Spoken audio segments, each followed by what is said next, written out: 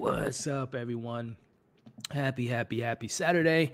Elliot here from MovieFiles, back with one of my favorite segments that we do on the channel, and that is breaking down all of our new releases for the month. And it's a pretty busy month, man. We got a lot of new films to look forward to in theaters, some movies coming to streaming services, and some shows making their return that I'm very excited and also sad that they're going to be ending. But we'll be breaking it all down in today's live. But before we get into it, just want to thank you all again for tuning in. Happy April 1st. For all those fools out there. No, happy April 1st, first of the month, rent's due and all that good stuff. So, but we're here to take our minds off of the bills and the reality of the adulthood and all that stuff and have some fun and talking about some movies and shows coming out from the month of April. So this is your first time tuning in. What I do is I break down not all the movies, not all the shows coming to streaming, but things that got me, excited, things that have my attention, things that I'm looking forward to, watching and reviewing for you all for the month. And then, of course, I do these live because I want to know what shows and what movies are you most excited for. So we're going to be having a live interaction, breaking down those new movies and shows, and just having a good time. So again, as you guys are all tuning in, if you are new to the channel, welcome. If you could hit that thumbs up if you're enjoying the conversation, if you're excited for the new movies and shows coming out for the month. Also share this video, man. If you know people that love movies and shows like we do and love talking about movies and shows and love knowing about new movies and shows, and definitely share this stream. And again, we're live. I love interacting with you all live, so definitely leave your comments in the live chat.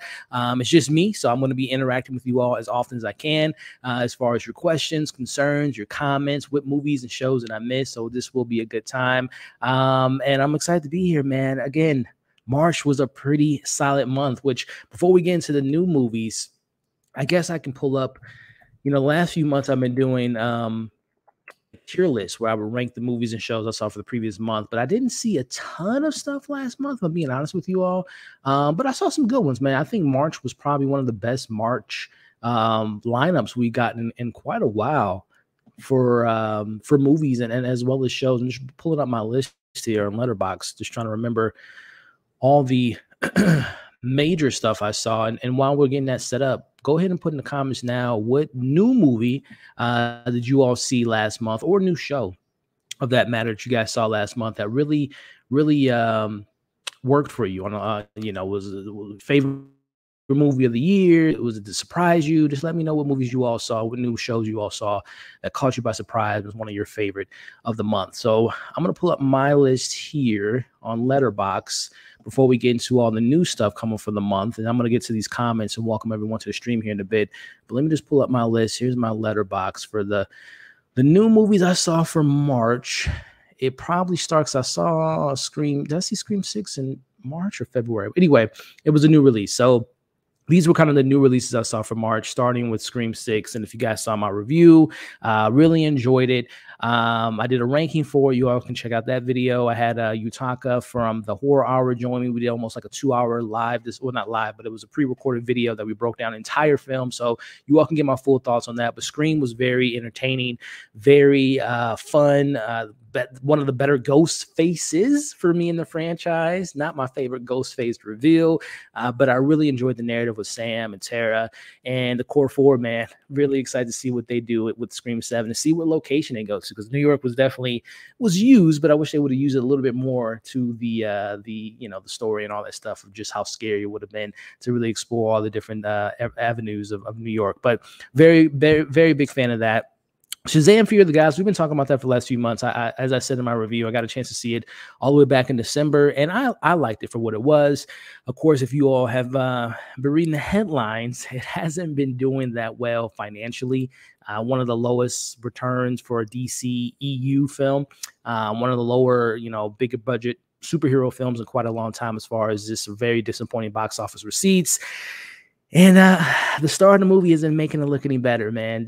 Zachary Levi has definitely been putting his foot in his mouth, at least for me, in my opinion. Everyone has their right to their, opinions and can share their thoughts on their platforms, as he has done last couple weeks with sharing things about The Rock, interfering in the post-credit scene, as well as just other things. But neither here nor there. For what it was worth, I enjoyed Shazam. It wasn't as good as the first one, in my opinion, but for what they were going for, I thought it stuck the landing for the most part. But, you can see my review for some of my issues that I have with the film. John Wick Chapter 4, y'all. it was, I have, again, a full breakdown. I did a spoiler breakdown for it, and I have a ranking of where I placed this one amongst the other 4 chapters, or the other 3 chapters, I should say.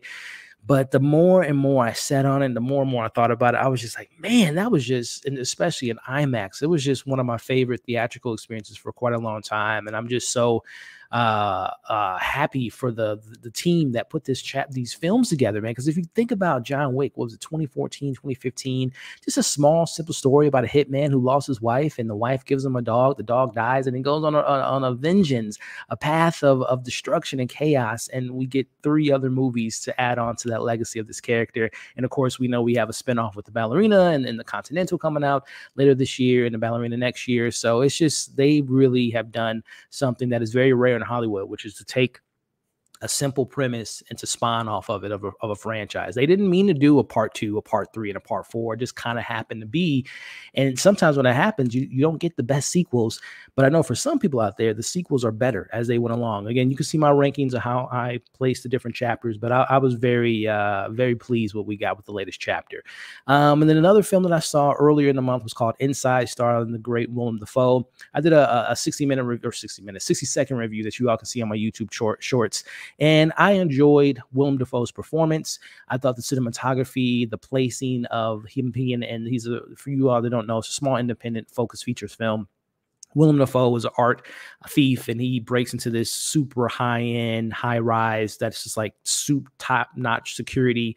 He somehow gets trapped into this high-rise for it seemed like weeks, and sometimes it actually felt like it was months. But neither here nor there. You're watching this man just fall into chaos. I mean, he goes deeper and deeper because he's by himself. Like, there's the person that lives there seems to have moved out, as you'll see as the film goes on. But it's a pretty wild film. I didn't think it stuck the landing, and it was a little bit too long on the tooth. But you can't deny the brilliant performance by Willem Dafoe, who's just a GOAT, in my opinion. But a film that I wouldn't necessarily say is worth seeing in theaters, even though it's gorgeous to look at. I would definitely say something maybe to check out when it does hit streamings, which I would imagine would be sooner rather than later. And then last but not least for me, y'all, before we get into today's main topic and get to you guys' comments here in a second, and again, appreciate you all joining me. Dungeons and Dragons: Honor Among Thieves. I saw this last Saturday, and man, I had heard all the great buzz. I think they played it at South by Southwest a couple weeks ago, and everyone was talking about how great it was. And as they were doing the press screenings, and everyone is consistently saying this movie is so good, it's so good. I'm like, okay, I'll see for myself, right? And listen, I'm not a big, and I said I did another, this is another short review because I kind of didn't think it was going to get as much traction as far as the algorithm goes. So I didn't do like a full, review that I normally do, but I do have a 60-second review that you all can check out. But as I said in that review, I never played D&D, familiar with it, obviously. I've had people that I've known in my life that played D&D, and of course, the popularity of it, kind of the resurgence of it being in the zeitgeist of social, or the pop culture zeitgeist with the emergence of Stranger Things and so on and so forth. And there's, of course, it was a Vox Machina show on Amazon. So it's been in the zeitgeist, but it just hasn't been as popular as it has been in the last few years. But, I was like, I'm a big Chris Pine fan. I like Michelle Rodriguez, Hugh Grant, Regina Paul, Sophia Lillis, Justin Smith. And I love the directors from this film who did Game Night, which is one of my favorite comedies in the last 5 years. So I was like, you know what? Let's go in, even though it's having all this great positive. Let's go in and see what's going on with this film. And I'm telling y'all, man, this is so far this year, this is the biggest hit surprise for me. Very much enjoyed this film. It started off a little rocky for me. Again, you can see my short review for it. Started off a little bit rocky, but once we hit, there's a particular scene in the film that's kind of entering into the second half of the movie, and that's where they go to like a graveyard scene. If you've seen the movie, you know what scene I'm referring to. But as soon as it hit for that point for me, and that's like 20-25 minutes into the film, once we get there, it just hits the ground running for me. And the chemistry was on point. Really enjoyed the cast as a whole. Again, Chris Pine, like I mentioned, it kind of reminded me a lot of like a Guardians film. Like, he was our Star-Lord. We have like a mixture of amalgamation of like Gamora, Nebula. Michelle Rodriguez was like a Drax character to me. And it was just a really fun film. And it had a lot of heart too. Once you especially get to the third act, and just whole theme about family and fighting for others and things of that nature. It's a really good film, y'all. Like, I'm not blowing smoke on this one. It's not my favorite film by no means, but it's the most surprisingly Surprisingly really good film for me this year. So that's kind of my list of the films I saw. Of course, if you all watch the channel, we review TV shows. So, we did season 2 or season 4, part 2 last month. We covered Swarm, which was one of my favorite shows so far this year, which you all can see all my coverage for that. And Servant ended its run, which you all can see my thoughts on that. So it was a solid month. It was a solid month overall for me, especially from the movies for me. But let me check in with you guys. Let me see what movies and shows and all that good stuff you all saw for the month that really stood out to you. And we'll go from there. And we'll get to today's topic, which is highlighting all the new movies coming out. So Little Sim saying, hey, I'm new. Well, hello to you. Welcome. If you haven't, consider subscribing. Man, what's going on? Hello. How you doing? Hope you're having a good Saturday so far. Good to always see you. What's going on? The useless one. Interesting title there. Jimmy, what's going on? Jimmy, how we doing? Don't people. Oh no, yeah, I'm a prankster, but it's just kind of April Fool's is just too on the nose for me. All right, so no, I don't do any pranks on this particular day. But out of the other days of the week, you never know. You got to watch out for me, man. But what's going on, Justin? How we doing today? Let's see. I'm excited for any new horror movie and shows. We got some horror to talk about a little bit later that I'm excited to get into. So we'll get into that later. My man B Avery, what's up, B? Let's do this. Please hit the thumbs up. Rent sucks. Yes, it does. April Fools. #MovieFiles. Well, shout out to Brandon, who will be going live. I know he's doing a live stream later today, and then tomorrow he is celebrating his 100th live movie roundup show where he breaks down all the movie news and TV news and all that fun stuff. So he has 100 of those in the books, and episode 100 will be going live tomorrow. I think he goes live around 6 p.m. Central Time. So definitely check out Brandon from Just My Opinion Reviews, and shout out to you, man. 100 episodes. That's an accomplishment, my friend. Shout out to you. What's going on, G? How we doing? Avatar. Oh, Avatar was a movie you saw last month that you really enjoyed. Very cool. I saw Shazam 2. Well, let me know, man. I know you're a big DC fan like I am. Let me know what you thought about Shazam 2. Zia, what's up? Hey, chat. I can't.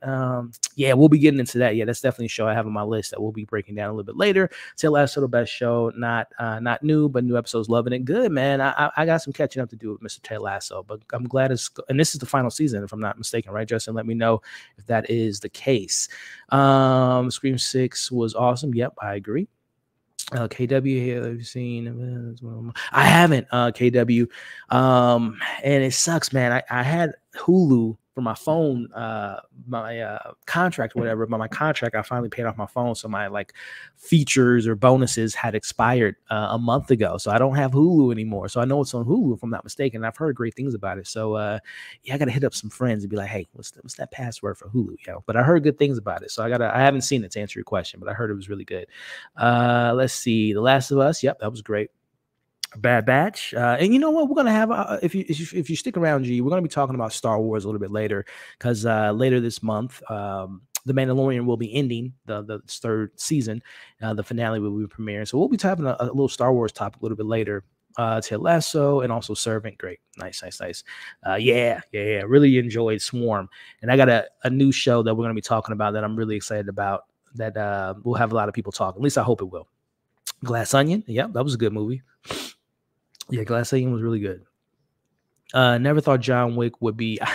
Glad to see writers flex the creative muscle. Yeah, that's what I'm saying, Justin. I don't think a lot of people are acknowledging the creativeness that was going on with that franchise, that they were able to spawn into 3 other films, and then get these spinoffs, and we'll see what happens with John Wick 5. But yeah, it was very, very a huge applause to them.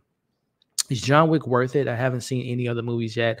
I watched the first 10 minutes of the first one, and I guess I wasn't the best headspace and ditched it, but I'll need to. Yeah, listen, it's an action-driven franchise, right? So it's not the most thought-provoking scripts, right? But there's still enough meat on the bone that keeps you interested on what's going on, especially when you get to the later chapters, when they explore the Continental, which is a hotel where a lot of these assassins stay, and you get to learn the rules and other supporting characters. So I think so. But again, if you're not a big action fan, then it might not be the franchise for you. But if you appreciate good action, for me, I would say John Wick, Mission Impossible, of course, the superhero genre. And there's a couple, a couple other, the Raid films. I think those franchises per se have been keeping action alive, and especially John Wick being on top of that. So I would recommend it. But again, if you're not a big action fan, maybe it's not your cup of tea, but I love those films. Scream 6 was such a great surprise, mainly how much I enjoyed it. My favorite new Scream. Nice. Dungeons & Dragons looks pretty good. Again, I would recommend. I'm not saying it's the greatest film of all time, but I was very pleasantly surprised by how much I enjoyed Dungeons & Dragons. And I recommend it, y'all. I do recommend you all give it a watch if you have the time, of course, to check it out in theaters. If you don't know, I know what it is. I just haven't seen it yet. Yeah, it's on Hulu. And like I had mentioned, I don't have Hulu anymore. So, hopefully I can check it out. My friend really wants me to watch Hereditary. Thoughts. Listen, that is one of the scariest movies I've ever seen. And if you've been a part of this channel for a while, I was born in horror. I was born in darkness. So I don't get too moved by horror films that much, because I'm just so desensitized towards the genre. Even though I love the genre so much, but I just don't get scared by horror movies like I used to when I was a kid. But that was the last legit time I was scared watching a movie, which Hereditary, what was that, 2017 or 2018? Yeah, I love Hereditary. So, if you are a scary cat, and this is coming from a horror fan, it's one of the scariest films I've ever seen. And we'll be talking about Ari Aster a little bit later. But hey, if you're going to watch it, have your whole family with you in the middle of the day with the lights on, windows open, all that good stuff. It's one of my favorites for sure. I was surprised by how much that's what I'm saying. It was such a good time. Yeah, definitely recommend checking out D&D for sure. I'm on my way to see Wick. Have a good time. Hope you're having a good Saturday. It's a good movie to see on a Saturday for sure. All right, so I think I'm caught up. Creed 3. I like. Here we go. About your Creed 3. I really like Shazam 2. It was entertaining, funny. I started watching The Mandalorian in March. Nice. Well, I'm glad you enjoyed the film. And like I said, we'll be talking about The Mandalorian a little bit later. I got some thoughts on Mandalorian. You can only pick one. You can only pick one April horror release. Oh, it's easy for me. I'm gonna put a pin in that, Sully. But it's an easy pick for me. But I'm gonna star this comment later, because we're gonna get into that when we break down the new movies. But I will definitely answer your question when we get to that point. I couldn't fit it. Zia, man, I love Hereditary. Like, I legit get scared. I love that movie so much. But speaking of movies, y'all, we are here to talk about the new releases for the month of April, which, man, this year is going by so fast. We're already in April. But again, happy April to you all. Today, we will be breaking down all the new releases coming to theaters, coming to Netflix, Apple, Disney, HBO, and we got a lot of good stuff to look forward to. So before we get into it, again, I appreciate all 23 of you all that are watching live. If you haven't already, remember to hit the thumbs up, share the stream, leave your thoughts in the comments, and of course, subscribe to the channel if you haven't already. And those watching the replay, I appreciate you. And more importantly, I want to know what you're excited for in the comments below. So let me know what new movie, what new show are you most excited for in the comments section. So with that being said, let's get into what's coming to the big screen in the month of April, and coming out less than a week, and more or less coming out this coming week. We got some good films to look forward to, and we're going to start off by talking about what's coming out on April 5th, which is on a Wednesday. And we got two movies to look forward to, and that is Air, Courting a Legend, and the Super Mario Brothers. So let's start off by talking about Air. So this film did premiere at a couple film festivals, and everyone that has seen this film has said nothing but great things about it, which to me isn't too surprising, because, hey, listen, Ben Affleck, great actor, but if I'm being honest with you all, I prefer the director, Ben Affleck. And again, this is no disrespect to him as an actor, because he started off as an actor first. He's written some scripts. He's obviously, Good Will Hunting and so on and so forth. But I really like when Ben Affleck gets behind the camera, and I'm hearing that this might be one of his best films to date. So for you all that don't know, Air is based on the creation of arguably the greatest, most iconic shoe line of all time, and that is the Air Jordans by Nike. And this is a film about how they came up with the shoe, how they got Michael Jordan involved, but also I think it's more involving the behind the scenes of, the CEOs, the obviously Michael Jordan's mother, and how it came to be like I said, the most popular shoe I think arguably of all time. So I'm really looking forward to it. And again, I'm a big fan of Ben Affleck behind the lens, Argo, Gone Baby Gone. I wasn't the biggest fan of his most recent one. What was it, Live by Night was the name of it? I'm not mistaken. It wasn't terrible, but it just was compared to his other two films. It just didn't move the needle for me entirely. But I love what he brings with his sensibilities, since he is an actor turned director. I always think that combination can go one or two ways. It can go really bad or it can go really good. And I think in the case for Ben Affleck, that transition has been pretty seamless with his experience behind the lens, or I say in front of the lens, and translating that to behind the lens. So, I mean, the cast alone, as you all saw from the poster, not only is Ben Affleck, I believe he's a co-star. I don't think he's the lead of this film. I think Matt Damon's the lead of the movie. Jason Bateman, Chris Tucker, Viola Davis, the GOAT, the legend herself. So I'm really looking forward to it. I think I'm going to be seeing it just a couple days before it releases. I believe Monday or Tuesday is our screening out here in St. Louis. So very excited for this, hearing some fantastic things about it. And as a fan of Michael Jordan, a fan of this cast, a fan of the director, I don't know how I'm not going to like this film. So let me know in the chat if you guys are looking forward to seeing Air, directed by the great Ben Affleck, coming out this coming Wednesday.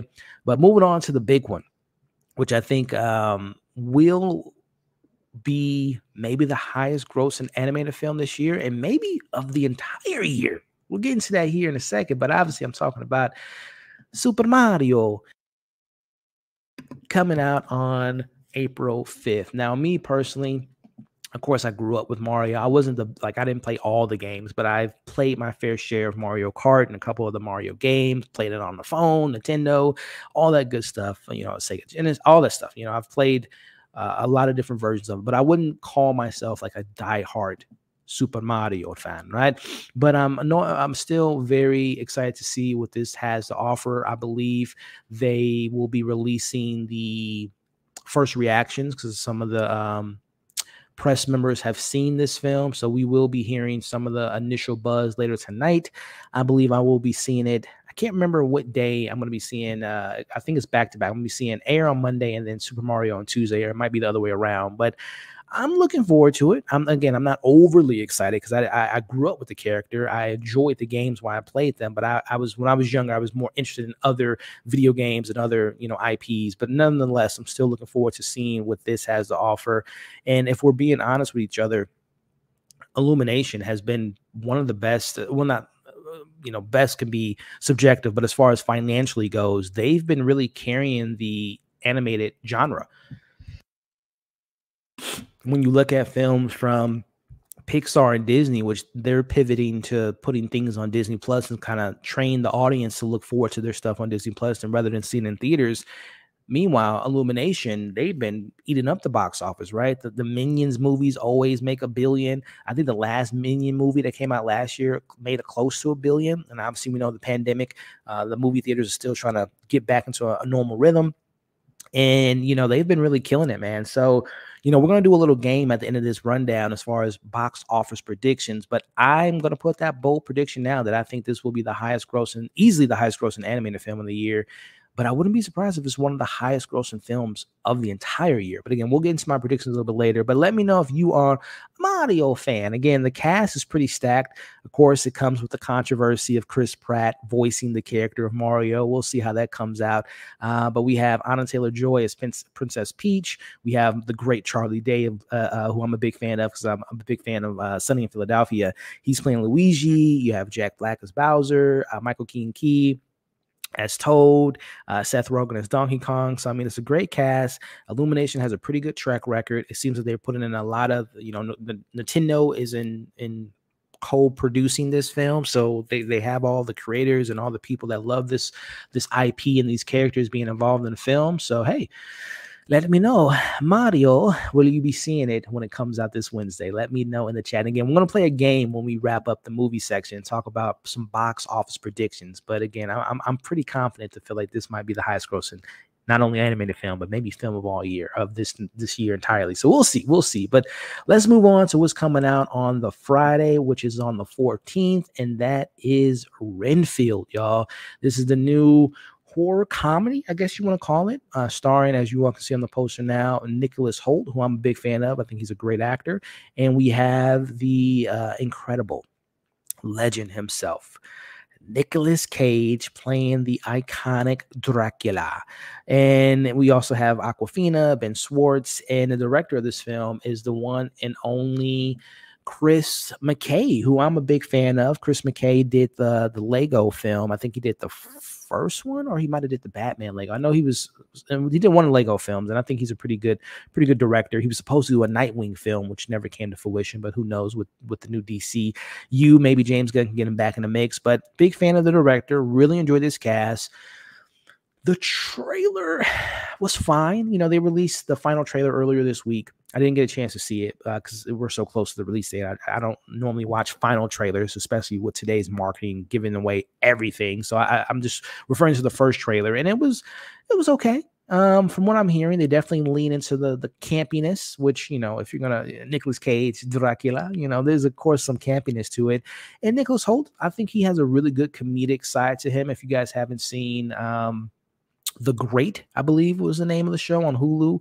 I love the first season. Didn't get a chance to watch the second season. I think the third season is coming out later this year, but he has a really good comedic side to him that I don't think he gets to flex as much as he maybe wants to, but he's just a great actor overall. And of course, you know, what else can I say about the great Nicolas Cage? It seems like he's definitely leaning more into again, like from what I'm hearing so far about the film, he really leans into the campiness of it all. And also to, I guess, to set expectations from people that I do know that have seen it. Don't expect him to be on screen a ton. I'm referring to Nicolas Cage. Like, he's definitely more of a supporting role in this film. This is definitely more of a Nicholas Hoult-led film with a supporting cast of Awkwafina and Ben Schwartz. So we'll see, man. I'm hoping to be surprised. Again, I'm going to see it because Dracula, Nicolas Cage, Nicholas Hoult, Chris McKay. I'm a fan of all these people involved. So I'm just going to see it from that perspective. But as far as like having a high expectation, we'll see what comes of it. But let me know if you all are excited for Renfield. And also, too, for those who are like, what the hell is a Renfield? This is the story of Dracula's kind of minion, or you know, Nicholas Hoult plays Renfield, who does all his kind of evil deeds of luring people in for Dracula can, you know, do what he does. But Renfield is getting tired of being his little, you know, minion or whatnot. And we're going to see him maybe try to take out the one and only Dracula. So let me know in the comments, guys, again, if you are excited to see this film. So before we get into this next topic here, someone had asked earlier, shout out to Sully who asked this question earlier. He had asked me if I can only pick one horror movie release coming out this month between Evil Dead, Rise, Renfield, and Beau is Afraid, which we'll be talking about Beau is Afraid in a little bit. But just to answer your question, Sully, and I said it was a pretty easy question for me. That leads into what's coming out on the doubleheader. This is a big day. This is a good double feature coming out on April 21st, which is a Friday. We have Beau is Afraid and Evil Dead Rise. So before I answer your question, Sally, let me talk about Beau is Afraid right quick. It's funny enough, we were talking about Hereditary earlier, but Beau is Afraid is the new feature film by the great Ari Aster, who I think is 2 for 2, if you ask me, from his 2 films with Hereditary and, of course, Midsommar. And he also has a couple other short films, and there's a short film that he made, which what's his I can't think of the name of the film, but I don't recommend it because it's very, very disturbing.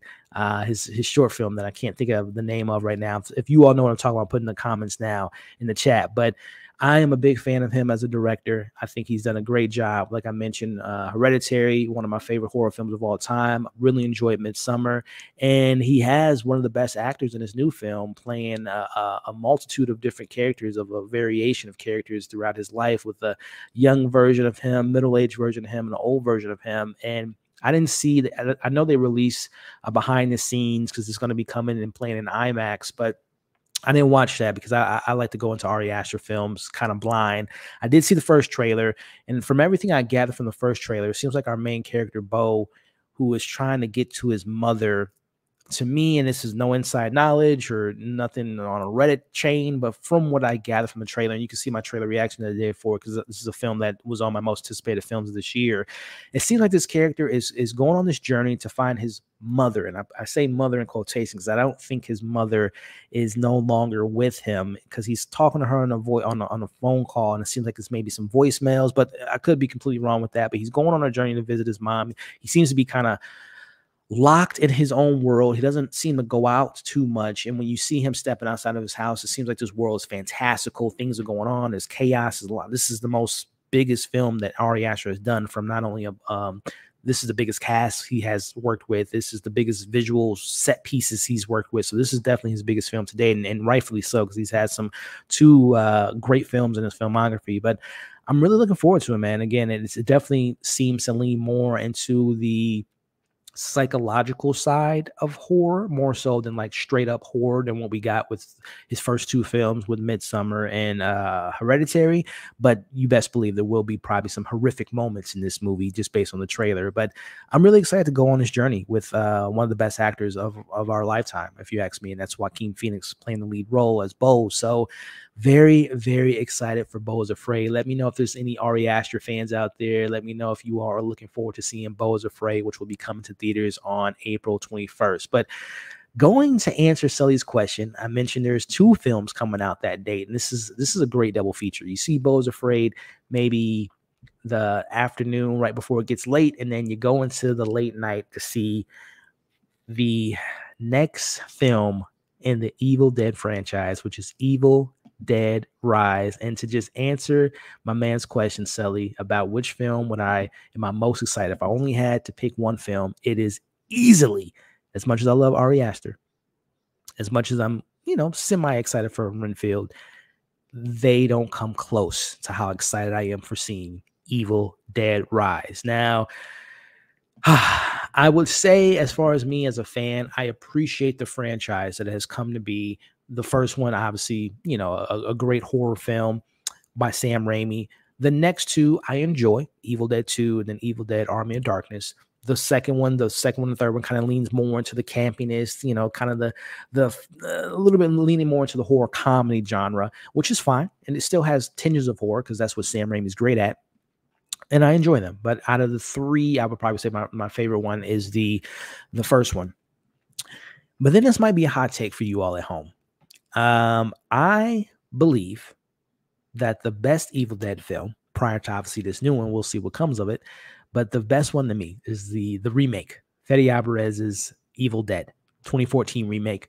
That is one of my favorite horror films of all time, and I think is one of the greatest remakes of all time, if I'm being honest with you all. So I put that one above all of them. That is my favorite Evil Dead film, the Fede Alvarez film. If you guys haven't seen it, it's bloody, it's gory. It's, the Mia character is so fantastic, and it's kind of an allegory. If you guys haven't seen it, if you've seen Evil Dead, it takes place in a cabin, which red flag number one, but she's dealing with a drug addiction. She's trying to go cold turkey. And I thought it was just an interesting metaphor to have her literally facing her demons, right? Metaphorically and literally. I love that film so much. And I was so bummed that we never saw a follow-up to that, which was slated to happen. If you guys have seen the film, there's a little stinger at the end alluding to a potential crossover that never came to be. But who knows what the future holds. But obviously this one doesn't have, we haven't had Ash in a couple of films. I know I didn't watch the Evil Dead show, which I heard was great. And I think it ended kind of abruptly. I don't think it was supposed to end the way it did, as far as the creators thinking they had one more season to go. But unfortunately, they didn't get that final season. And I think they had 2 seasons of the Evil Dead series. What was it? Ash versus Evil Dead, if I'm not mistaken. But this film here, oh my goodness. I can't even express how excited I am from this film. Number one, again, this might be another hyperbole coming from your boy. This was one of the best trailers I've seen in such a long time. If you guys have not seen the Red Band trailer for Evil Dead Rise, it doesn't give away too much, which is another thing that I love about the marketing so far of this movie. It hasn't really given away too much. It's a pretty simple premise. You have a mother who is getting possessed. You have her sister there, which I believe when they initially announced this film, it was going to take place in a high rise. And I believe they said there was going to be some drug addiction going on. I think the sister, who doesn't have kids, dealt with drugs, and she had her big sister kind of lean on and help her get out of that, that vice that she had. But now the tables have turned, because now the little sister's going to have to help the big sister get unpossessed. And there's kids involved. There's a cheese grater involved. There's just so much juiciness going on with that first trailer. I loved every second of it. They captured the tone. They captured it so beautifully. The crazy angles that we're so used with the Evil Dead universe, especially, coming from the great Sam Raimi.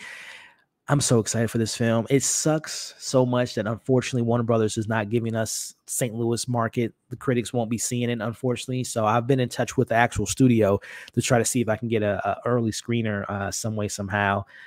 So we'll see what comes of that. But even if I don't get to see it early, I will be seeing this film regardless, because this is one of my most anticipated films for the rest of this year.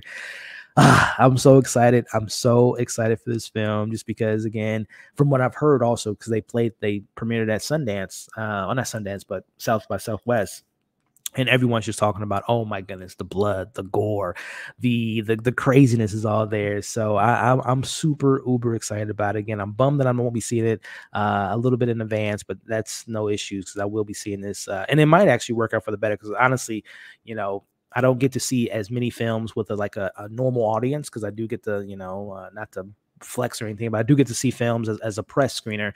And sometimes when you see it as a press, you don't get that same energy with a general audience. So it will be pretty exciting to actually see this with a crowd of people for the first time. So I'm really looking forward to it, man. Again, that trailer is one of my favorite trailers for a very long time that I've seen, and I'm just ready to get wicked. I'm ready to get bloody, wicked, crazy, and get it going, man. So let me know if there's any Evil Dead fans out there, if you all are excited for it. If so, if you've seen all the films, what is your favorite Evil Dead film?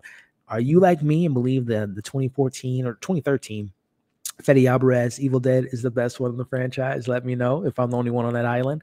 And like I said, let me know if you all are looking forward to seeing that. So those are all the films. And again, there's a ton of other movies coming out this month. Those are the big ones that kind of catch my eye that you all can see or look forward to seeing reviews and different coverages for in the month of April. So again, just to kind of recap, we got the Air movie and Super Mario coming out on Wednesday, April 5th. We got Renfield coming out a couple weeks later on April 14th.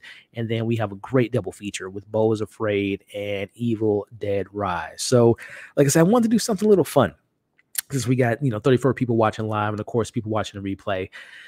Since we're somewhat getting into some type of normalcy with the box office receipts, there's still some unexpected things with our box office. Like, I didn't expect the Shazam 2 to bomb so bad today. I didn't expect Ant-Man Quantumanium to be the least profitable film in that franchise. So there are some weird things going on, but not as weird as obviously 2020 and 2021 with the box office. So for any people that like box office receipts, let me know in the comments, what film do you think will be the most profitable in the month of April?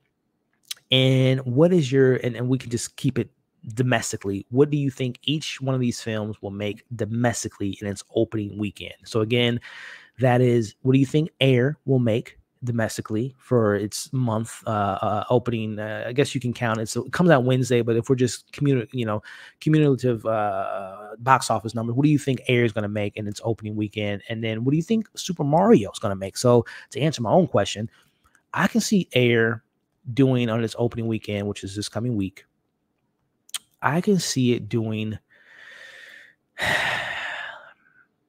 collectively for that Wednesday, Thursday, Friday, Saturday, Sunday, maybe 20 to 25 million. If we're looking at box office receipts for that opening weekend domestically. Super Mario.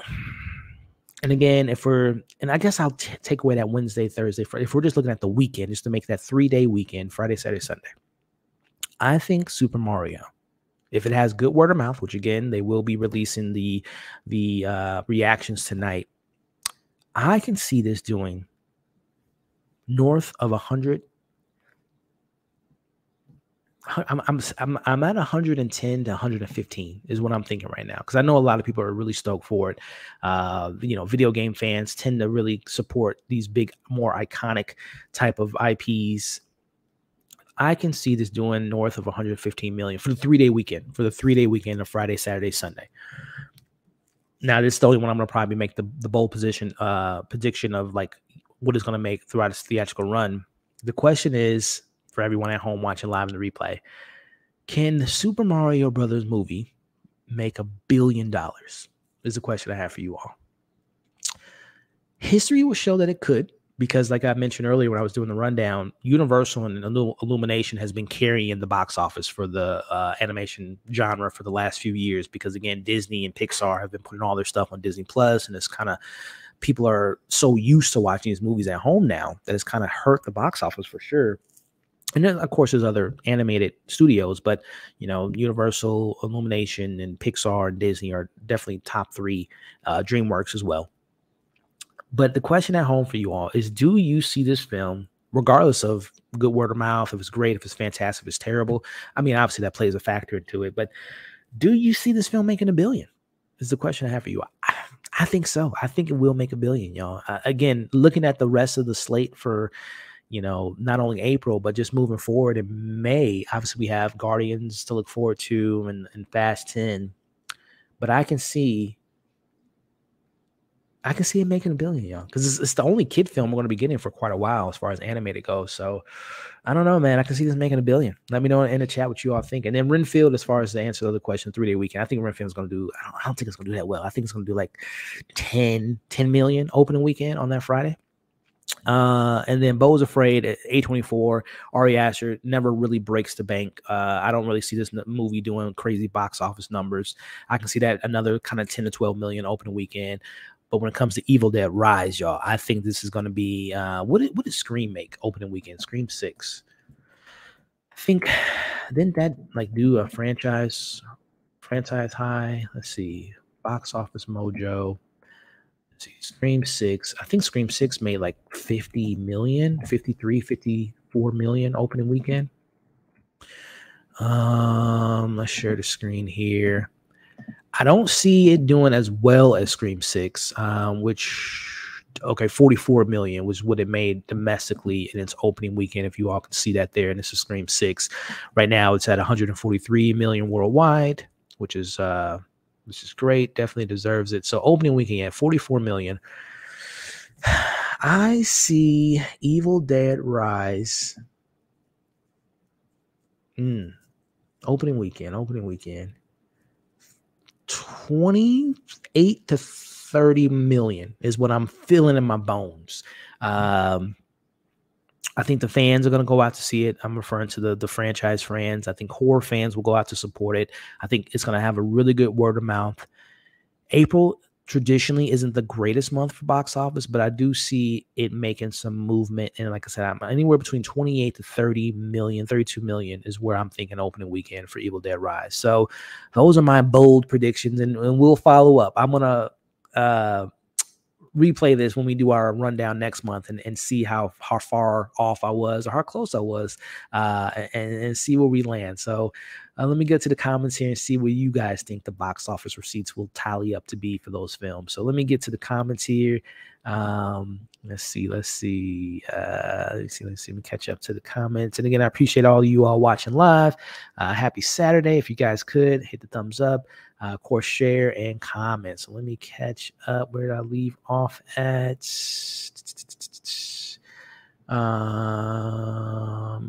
Okay, I think I was here. Justin saying, speaking of sequels, I always thought right, man, it's crazy. And it's just been so many words about they might do a spinoff show, they might do a sequel, but yeah, that's unfortunate. We never got a sequel to that great Dread film. This movie aired looks really good. What's going on, Rain? Oh yeah, I have a 9-year-old. He's already asked to see this film. He's never seen it play. You talking about Mario? Yeah, I think it's gonna do, like as you all saw from my box office prediction, I think it's gonna do really well. Talk about yeah. We don't talk about that. What's so good? What's going on, Tyrian? Shout out to Tyrian, man. If you're still here, congratulations, man. You just crossed 60K. Well deserved, my friend. And cheers to the next milestone of 70 for you, man. But shout out to Tyrian Rain, man. Welcome. Hope you're doing good, man. They're banking this will be the first billion. Yeah, I think so, Tyrian. As far as we're talking about Mario, yeah. Thinking about to see Mario next week. There you go. I'm not feeling. Yeah, that's said that KW. I wasn't feeling that. At least that first trailer. I haven't seen the other ones, but yeah. Again, I'm gonna check it out just because of the genre. Big fan of Super Mario. Excited for years. Like I said, man, there's a lot of people excited for it. Renfield looks fun. I think it will be that. I appreciate a good camp. Yeah, we need those every now and then. And from what I'm hearing, they definitely lean into it. Yeah, we'll see. More funny than gory. Actually, I heard it. I heard it leans into the campiness, but I also heard it surprisingly very gory. Which, well, I shouldn't say surprising because it's dealing with Dracula, but and I think it's rated R, so hopefully they can balance the two. Well, I haven't seen any trailers going in on the concept. Oh, which one, G? I'm sorry, which one were you referring to? I only answered. listen, you already saw my excitement level. I can't wait. Brandon, I know you're excited for Evil Dead. Big horror fan. I'll wait on your review for. Yeah, I'm really excited for Beau is Afraid. I don't think there's a screener for that either this month, so I'm gonna have to go out and check it out on my own accord. It's 2013. Yeah, 2013. Yeah, I think when I say 2014, yeah, 2013. I love that film. Creed 3 came out. Oh, the only reason I didn't include, because I saw Creed 3 in February, and if you saw my rundown of February, it was one of my favorite films of that month. So yeah, Creed 3 was definitely. You can see I did a review for it. Me and Chris from Taste Take did like almost a 2-hour, hour and a half discussion about the film. I really enjoyed Creed 3, so I didn't include it in March because I saw it in February. So yeah, I heard it was good. Never saw it because it was like on Showtime or something. I don't have Showtime, so that's one. Yeah, you talking? Oh yeah, let me pull it up just for you. Look at that. Mommy loves you to death. Oh, I love it. And I love the trailer when she's like, mommy's with the maggots or something like that. Lewis, I cannot wait for this film. Let's see. 2023 seems to be on point with horror. Yeah, man. I think we've had some pretty good horror films so far. Megan, Scream 6, and hopefully Beau's Afraid and Evil Dead Rise can continue that trajectory of just really good horror films this year and for the last few years, being honest. Mommy's with the yes. Cannot wait. Netflix Mystery 2 really. Yeah, I didn't even watch it. I saw the first one. I didn't even watch it. I'm not gonna watch it. A Cheese Grater, Kids, Yikes. Yeah, just a recipe for a good time. What's up, Kevin? I gotta see the remake. I love if you're talking about Evil Dead, Kevin, yeah, man, like I will go grab my movie. All this Evil Dead talk's got me. I'm gonna watch that tonight, man. But yes, Kevin, if you haven't seen Evil Dead, the remake, it's fantastic, man. I do love the Evil Dead franchise, and show was everything I adored about the franchise. Yeah, I haven't seen the show, but everyone I know that watched the show said it was fantastic. Alan Sandler is the killer, and wait, no spoilers. Come on now. And I don't even think that's true, but let's not do spoilers for a film that I don't think anyone's watching, but still, 2013 is good. It's just something about the first one. Yeah, like I said, I love the first one, but the remake to me, it just hits on so many levels. For me personally, Super Mario came out on top, especially because of kids out of school. Yeah, it's a good point. Mario, maybe the highest gross and most profitable. That hard. Yeah, I think it will be as far as this month goes. Yeah, make over $1 million. Is that your box office predictions? Yeah, I definitely see it killing it. Yeah. What's up, David? By the way, how you doing? Not $1 billion, but maybe half. Okay, we'll see. Like I said, David, let me pull up another box office receipts for you, man. What was the last Illumination film? Is it Minions? Or 3? I don't even know where they're at this point. Yeah, Minions: Rise of the Gru. Let's see. So this is the last Illumination film, the last Minions film, and that grows. Look at that, almost 939 million. Now, of course, this is the third one in the franchise, but still, and it made 107 million opening weekend last July. So I definitely see. To David's point here, I think it's going to easily cross over 500 million within the first couple weeks, and I think it's going to get closer to $1 billion. If I'm being honest, but we'll see, man. We'll see. Like I said, it got some interesting competition. Doesn't have any kid-friendly competition, so it's going to have that kid audience for quite a while. 350 domestically and then 400 internationally, so that's a total of 750 altogether. We'll see. Haven't gotten back to the theater yet. I can't believe I missed Maverick, Avatar 2 in the theater. Shaking my head. What's his take? Star Wars film? I'm sorry. Yeah, there's been some good ones, as far as some good theatrical movies in last year or so. It could be Mario, multi-generational, yeah, we'll see, man. I think to your point, as far as multi-generational, yeah, we're gonna see a lot of people coming out to see that film. If you're right, millions. If I heard you right, the Minions made $1 billion. Then the Minions, like I said, that was the last one. And again, take into account that we're studios are still and theaters are still getting back into a normal type of routine with movies. The last Minions film Wait, they only did 2 million films? I thought it was the third one. I mean, one of the millions. Yeah, I'm looking at it now on Box Office Mojo. The last, I could have sworn there was like 3 films of the Minions. Well, I guess I'm mixing them up with Despicable. Yeah, Despicable Me has like 4 movies, but the last Minions movie came out before the last one of last year, made it 1.1. So yeah, they make some big money. So yeah. Tyrion with the super chat. Thank you so much, man. I appreciate you, bro. Not only do I see it making $1 billion, I also see it being also see it getting a animation. Ooh, that's high praise. An Oscar nomination for Best Picture for Best Animated. Interesting. We'll see, Tyrion. That's a, I mean, to be fair, and this is no disrespect to animation, but I think the Oscars just randomly pick animated movies because it doesn't get as much respect as obviously live action does. But yeah, I wouldn't be totally, now I'm thinking about it, Tyrion, I wouldn't be surprised if it just by not even based on the quality, which I hope it is great, but I don't even think by default it's going to end up just making it just by being one of the few animated films that come out this year. So we'll see. But again, thank you, Tyrion, for the super chat. I appreciate you, man. Again, congrats on that 60K, my friend. I see Vidal. That's what I was at. What I say, 28 to 32? Yeah. And again, we'll play it back next month to see, how far off and whatnot that was at. Because it's kid friendly and not controversial, Super Mario would definitely be big. Yeah, you're definitely right. There's no, to my knowledge, there's nothing that would hold it back from other countries playing it. So yeah, I think you're right, man. What about Paint with Oh? I thought that came out last month, but totally forgot about that. Didn't it already come out? The Paint movie? Owen Wilson. Did I miss that on the rundown?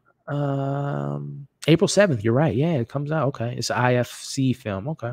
Yeah, I totally forgot to bring that on the rundown. But hey, that's why we're here. That's why we're live, to bring up the ones I missed. So I appreciate you. What horror movie? Something Tyrone. What about the horror movie Something Tyrone? Something Tyrone. Oh, you talking about, was that a horror movie? The Jamie Foxx and John Boyega movie. If that's what you're talking about. Happened to Tyrone or something like that, I think was the name of it. Yeah, that film was supposed to come out like 2 years ago, if I'm not mistaken, Justin, but they pushed it back for, I don't know why, if I'm being honest. But if correct me if I'm wrong, Justin, if that's the movie you're talking about. What was it? They cloned Tyrone. I think it was the film you're talking about, man. Right now it's slated to come out again. If you're still here, Justin, they cloned Tyrone. Is supposed to come out on Netflix on July 21st. But if I'm not mistaken, it was in production in 2019. It was supposed to come out. It ended production in 2020. So yeah, this has been delayed quite a few times. But again, if that's the film you're talking about, just let me know. What's up, Zia? What's up? Elliot, the date with the spoiler comment. Watch 40X if it's available for you. It's like being on a roller coaster and it makes you feel like you're in a movie. Oh wow, that's what's up. I don't know if I've ever. I don't think I've experienced 40X. But that's definitely something I got to put on the bucket list. Okay, yeah, that's what you were talking about. Yeah, that was gonna know me. Yeah, they cloned Tyrone. Was Jamie Foxx, John Boyega, Tiana Paris, coming to Netflix. Yeah, like I'm looking it up now. It's coming out, supposedly coming out this summer. So hopefully it's in Kiefer Sutherland. Yeah, pretty good cast, man. But yeah, hopefully it comes out this summer, man, if we can check it out. All right. What do you? Oh, well, yeah, we'll get into that, Tyrion. Because I'm a big Power Rangers fan growing up, so we'll definitely get into that. So again, let me know those watching replay and those are in the chat. Which of those films do you think will make the most money on the month, and which are you most excited to see in the month of April? So moving on to our streaming services, and that is starting off with Netflix. And this is a show, and again, as I mentioned up top, Netflix literally has 1,000 new movies and shows a month, but there's only 2 that I'm going to be bringing up in today's rundown. Starting off with the series I saw earlier this week, and I can't speak highly enough about it. That is the new Netflix series by the name of Beef. Now, this show is brought to us by Netflix in collaboration with A24. So, hey, you're not sold already. A24, regardless of how you feel about them, it's always something new with them, right? So we got A24, Netflix, and as you all can see from this little poster here, it is starring 2 fantastic actors, in my opinion, Steven Yeun and Ali Wong. And we have a show that is, without giving too much away, it's I'll just keep it as simple as can be. We have 2 people that experience road rage, And let's just say the road rage takes you down this rabbit hole that you would never expect. I won't give too much away. The embargo is lifted. I think the embargo was on March 18th, but I won't spoil anything for you all. The show comes out on Wednesday or Thursday of next week, or this week, I should say, or next week because it's not Sunday. It is fantastic. I tweeted about it when I saw the first episode. I spoke very highly about it, and I stand by that. It's 10 episodes. They're about 30, excuse me, 30, 35. I think the longest episode is like 39 minutes, and including credits. It is fantastic. It is so well written. It is incredibly, incredibly well acted. It is one of those stories where, again, you don't expect what comes of these characters and how deep it gets into the psychos of these characters and where they come from and why they do what they do. Some great supporting characters. And again, again, the simple premise is you have two characters that experience road rage, and they're trying to, as the title alludes to, they got beef. It is the pettiest beef you'll ever see. It's so much that I did not expect from the show. It is comedy. It does have some dark comedy in there, but it also tackles what I think a lot of us suffer from, and that's just, identity crisis, man. Who are you? Where do you come from? What shaped you? What did you experience as a kid that made you react the way you do? What happens when you suppress your anger? What happens when you don't allow yourself to let people know how you really feel? So it's a show that really is deep, very thought-provoking, funny as hell, very tragic at points, gets very emotional at points, and it's just a show that I'm very excited to talk about with you all in the coming week. Like I said, I finished it a couple days ago. I'm trying to figure out what I want to do from coverage. I've spoken to a YouTube buddy of mine, Utaka. We might do a collab. I don't know if I'm going to do either a pre-recorded, just kind of a spoiler discussion about it, or if I'm going to do like a live discussion about it. I personally hope this show gets as much buzz as I think it deserves. So kind of like Swarm did a couple weeks ago. And I'm telling y'all, man, if you haven't marked your calendars now, do it now. I wouldn't steer you all wrong. This is a must-see TV show, and I don't think you'll be disappointed when you all see this film. This is one of those, you press play on episode 1 and you look up 5 hours later, you watch the whole series. It's that type of show. So again, I'm very excited to talk about it in the coming days. And again, I'll figure out how I want to do coverage on it. It's definitely something that we will be talking about on the channel, because it is one of those shows that I think by the end of the year might end up in one of my favorite shows of the year, if I'm being honest. It's that damn good. I'm not even like, no cap on, you know what I'm saying? As the kids say, it is that good. But moving on to the next one. This is, and Tyrene actually, brought it up earlier, coming out on a Wednesday, and that is Mighty Morphin Power Rangers Once and Always. It's a movie coming out, and just a little backstory on me, man. This is my childhood. This is what I grew up on. We talked about Mario earlier. This was my Mario. This was my Pokemon. This was my Digimon. This was my Yu-Gi-Oh. This is my childhood. This is what I grew up on every Saturday watching these movies. My mom took me to they had like a I don't know. I don't want to say play. It was like I don't even know what you call it. It was like a live action Power Rangers show that I went to as a kid. Owned all the movies. I was watching it up to like Turbo. As I got older, I kind of faded away from the franchise. But these are the OGs, man. Blue, yellow, the GOAT, Tommy, rest in peace. Red Ranger, Pink Ranger, Black Ranger. This is my childhood, y'all. And it all comes 30 years later. Power Rangers, Mighty Morphin Power Rangers, Rangers, Once and Always, coming out this month. And we got some OGs making the return, Blue Ranger, as well as the Black Ranger. The guy, depending on which side you're looking at, the Red Ranger, I think he was the second or third generation Red Ranger. I can't remember his name right now. And then you have like a second or third generation Pink Ranger. So you got a couple original characters coming back. Obviously, we know, rest in peace to the Green Ranger and the White Ranger, Tommy. He passed away. Excuse me, a year? Has it been a year? I think it's been a year, or like 6 or 7 months he passed away. And according to the Pink Ranger, she came out recently and said that she wasn't going to be a part of it. She didn't express why. I don't know if this speaks to the quality of the movie, but she said that they shot it before he passed away. So he obviously wasn't going to be, because when I saw the trailer, I'm like, oh man, is that, are they going to bring back the Green Ranger and the White Ranger to come in the film? But apparently they're not in the movie. But I don't know, man. If I'm gonna, as a Power Rangers fan, I'm pretty far detached from this franchise. As far as I haven't seen, I don't watch any of the new ones, and I couldn't even tell you what they're doing now. If they're in space, if they're underwater, if they're in another dimension. But I know it's still going strong. But for nostalgia's sake, I'll probably watch it. I'm probably not going to review it, if I'm being honest with you, but I'll probably watch it just for the sake of the nostalgia of it all. The Black Ranger returning, the Blue Ranger returning, and there might be some surprises. You never know.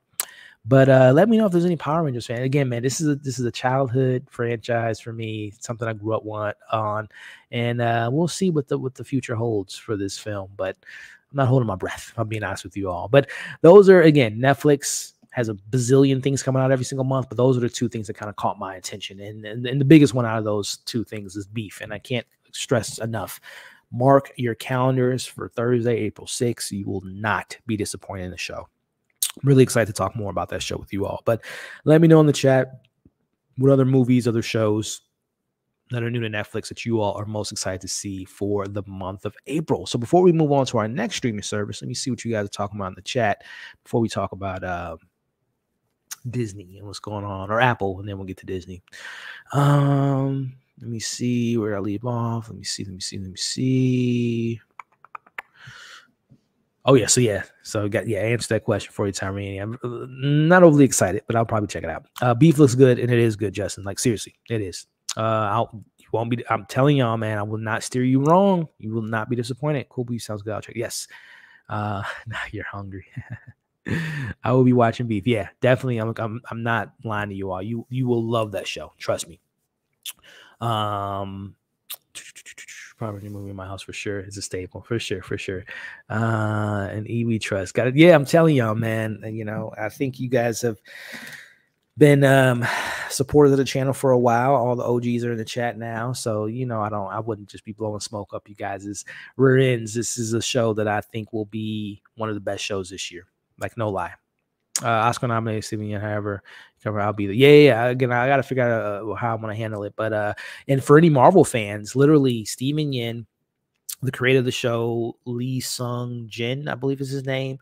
He wrote like 99% of the episodes. He was the creator of the show. He has been announced to rewrite the Thunderbolts. So he's on the Marvel side now. And then the director, Jack Schaefer, I think his name is, he directed like 7 of the 10 episodes. He's the director of the Thunderbolts. So my Thunderbolts level was around like here, but now it's like through the roof, because after seeing Beef, I'm super excited to see what they have. So yeah. Loving Beef. Got some hearts in the chat for the Green Ranger and the White Ranger. Yeah, shout out to not shout out, but rest in peace. Yeah. Reading the comics, lives up to the quality. Nice. See, I never got into the comics of it all, but I played the video games, of course, watched the shows, watched the movies. So yeah. Yeah, I mean the kids don't know nothing about the OG Power Rangers, man. The OGs. Yeah, I'll be watching Power Rangers. Hard pack. Hey, I don't blame y'all, man. The trailer was like, oh man, they're older. They're older now. Elliot, when is the next watch party show? I'm itching for that. Next watch party, huh? That's a good question. Power Rangers? Hey, I'm joking, but maybe not. It is April Fool's Day. I don't know. We might do a Power Rangers watch party, man. We'll see. But probably the next one, realistically,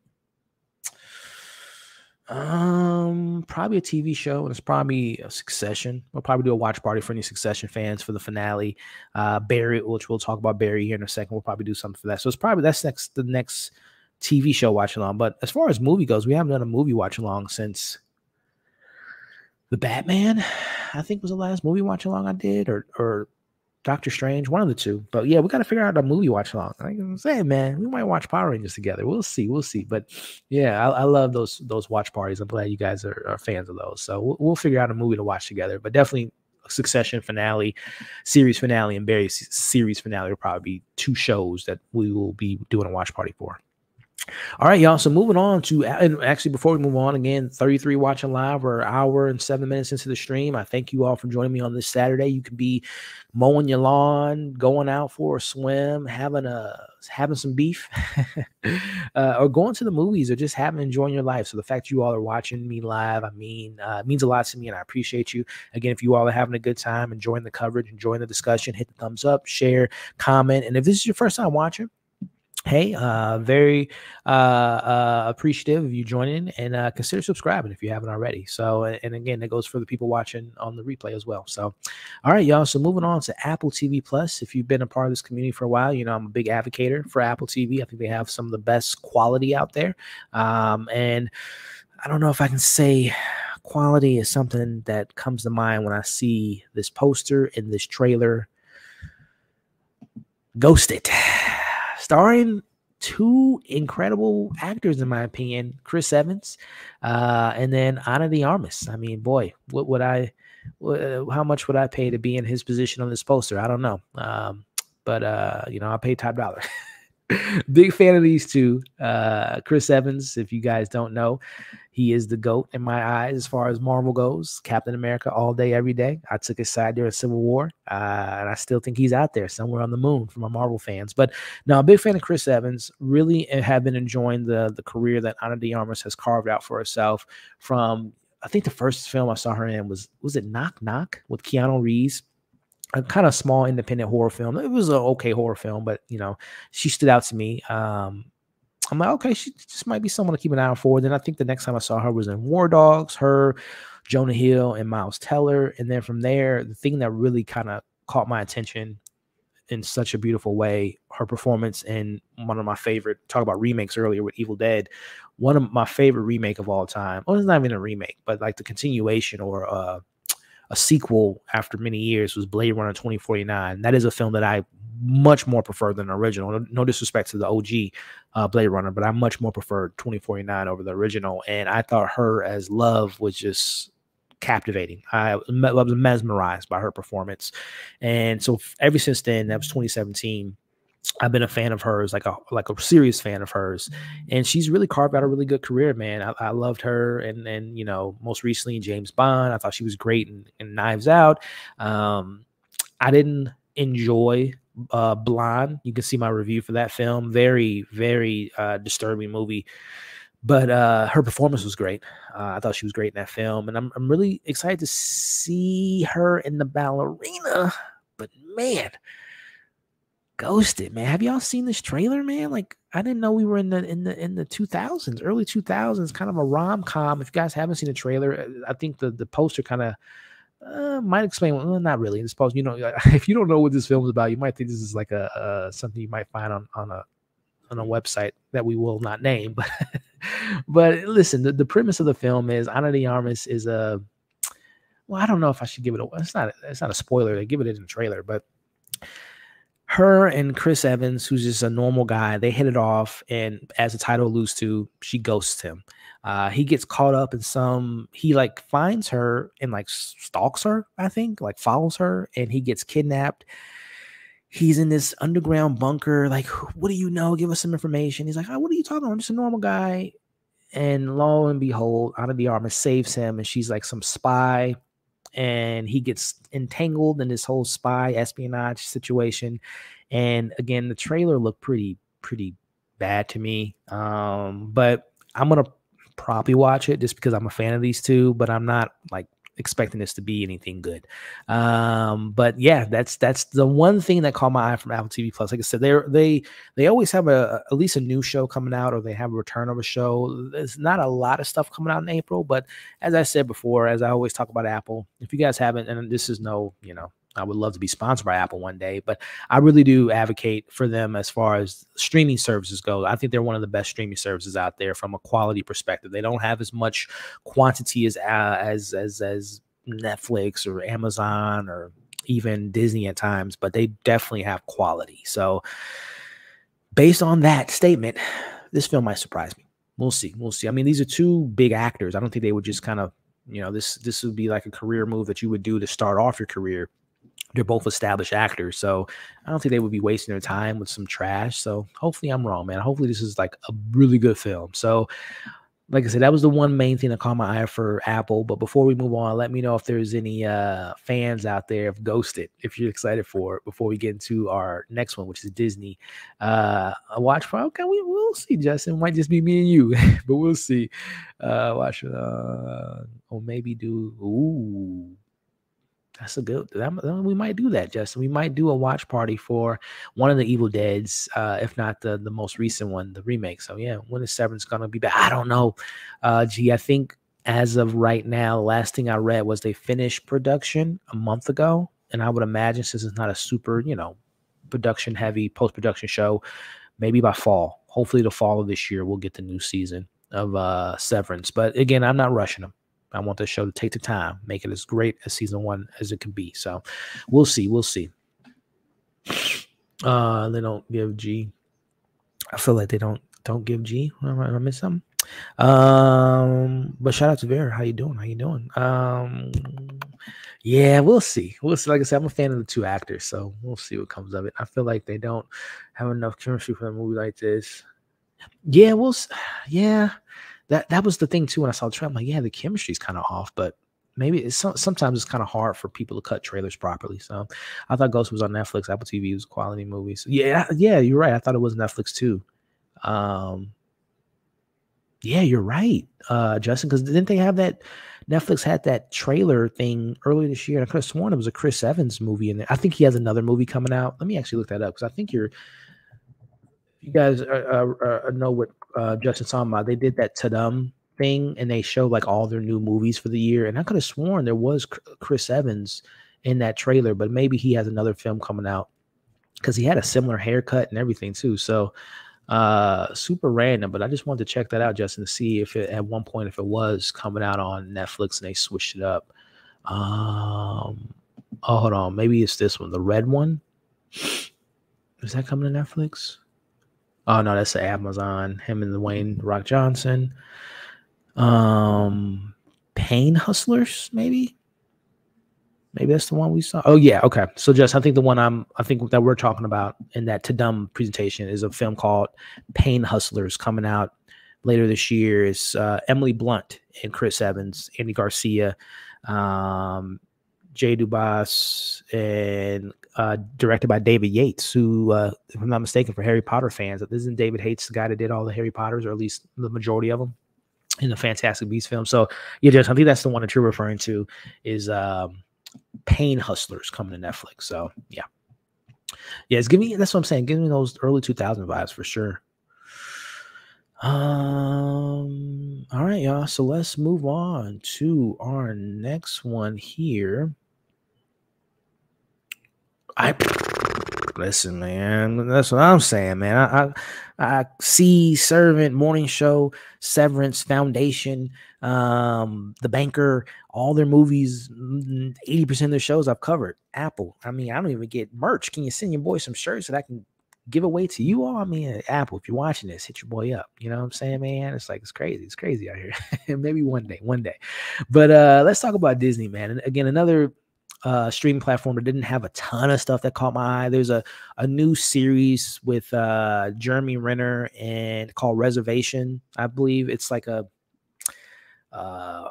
it's like him with other celebrities doing stuff. I don't know. And shout out to Jeremy Renner. He's doing better. I saw the little trailer they did for him, his first interview since the incident. So he seems to be doing better. So that's the only like new thing I saw from Disney Plus.